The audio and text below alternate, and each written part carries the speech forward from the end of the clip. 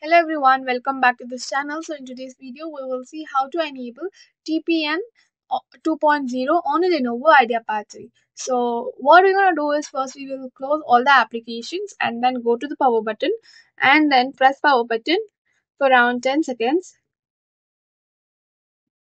And after pressing the power button for 10 seconds, we will close the laptop and then open the laptop and press this F2 continuously.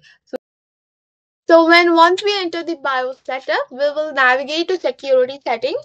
So in the BIOS menu, you can use the arrow keys to navigate to the security tab and look for the option labeled as security chip or TPM state.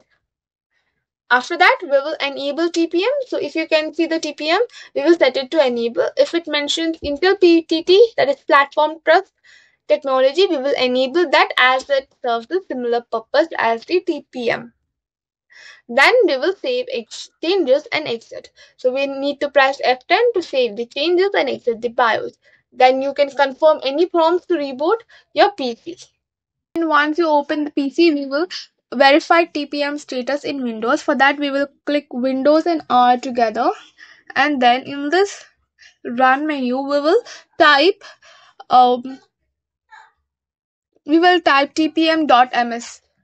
tpm dot in caps no in tmp dot it's tpm